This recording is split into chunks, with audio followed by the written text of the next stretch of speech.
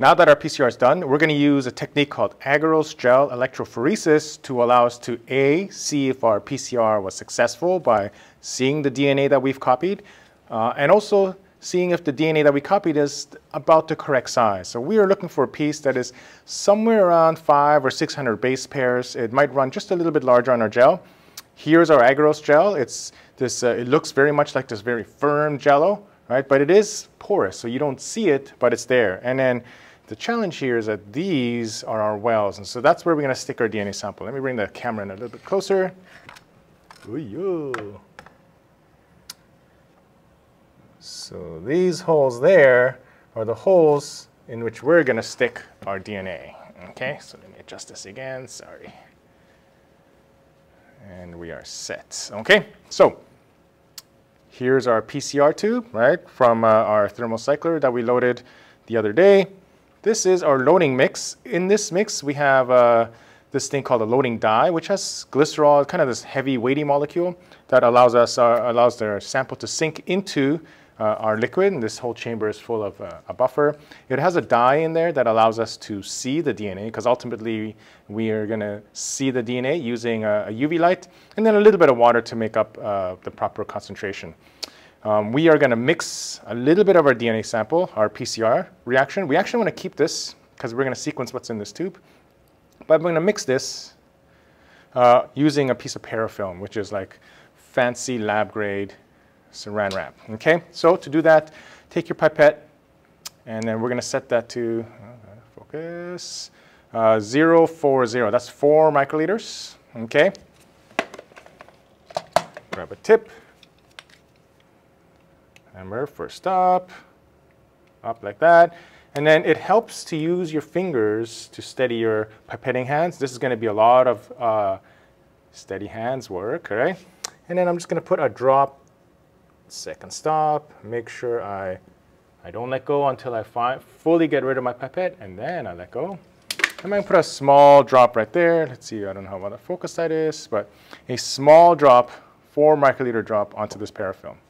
And then I'm going to get my DNA sample, so I'm going to roll my pipette, constantly adjust to 020, all right, black 2, red 0. That gives us 2.0 microliters. And so I'm going to now take 2 microliters of our PCR, our finished PCR, remember, teeny tiny little tube, and I'm going to mix that into our drop. So a small amount. I wonder if I can focus on this.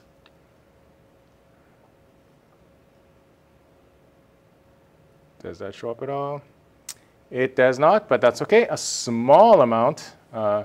And then I'm going to pipette that, and again, use my finger to help guide into our drop. Just like that, okay? Now I want all of that, so I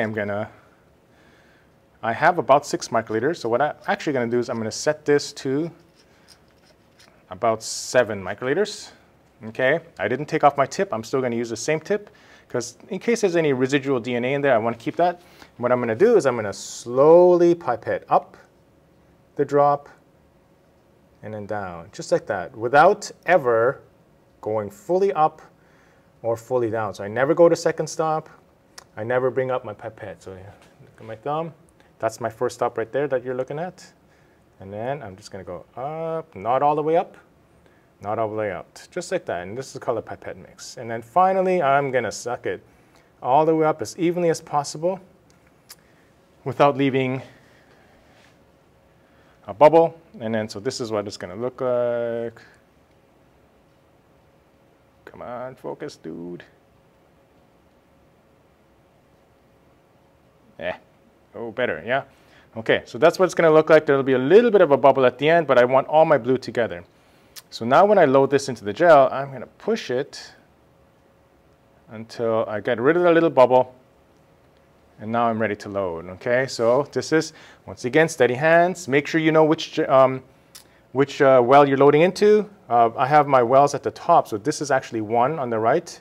That's 15 on the left, right? So fill in where you're going to load your, which well you're going to use. Do a count right over top. Okay, so this is, I'm probably going to obscure it a little bit on the video, but maybe I'll try it like this. right over top. Again, steady, pipette into the well, and then slow second stop as you're pushing out. And then, if you've done it correctly,